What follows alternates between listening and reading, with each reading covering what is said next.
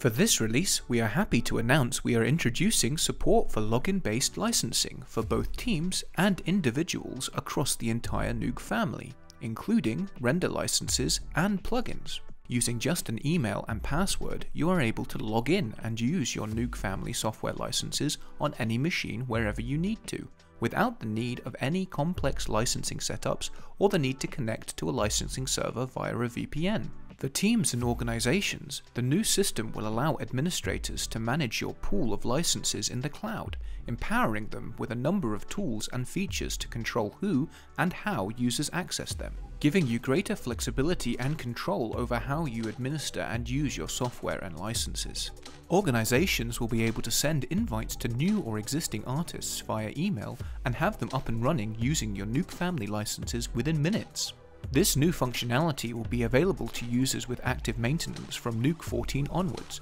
but we do stress that this new system is entirely opt-in. Our current RLM licensing support remains exactly the same, and there is no need to change to this new system if you do not wish to. As pipelines become increasingly non-linear and a mix of hybrid on-prem and cloud, giving our users greater flexibility as to how and when they use their licenses forms the cornerstone of this much requested feature and work.